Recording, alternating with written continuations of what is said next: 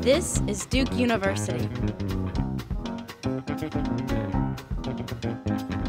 The Faculty at a Glance session was a part of IGSP's Explorations Week, and it was designed to give faculty the opportunity to share their research both with each other and the community in very short bites to add excitement and build community. We're looking at finding regions of open chromatin to identify gene regulatory elements, and I should say Craig, the conductor Crawford.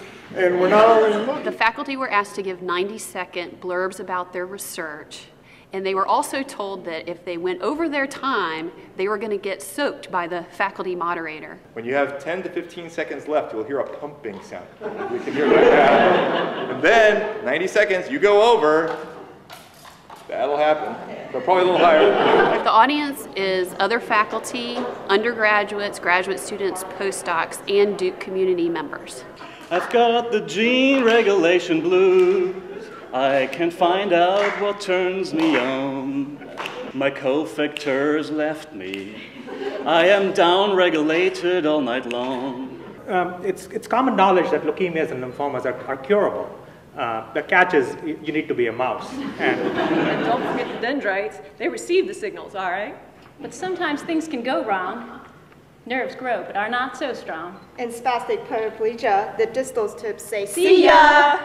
Where do I begin? Okazaki sequencing to map origins? Some work that we've been doing on diagnostics where... Whoa, I didn't even hear the pumping. What I look at is how information about science circulates through novels, films, and the media. We look at race and genetics and issues of identity and genetics, how scientists study populations, how they label populations. I was surprised. I thought the faculty would go overtime, but apparently they're more efficient than I thought and also more afraid of water. We know nothing about prostate cancer. Molecularly, we know nothing about prostate cancer.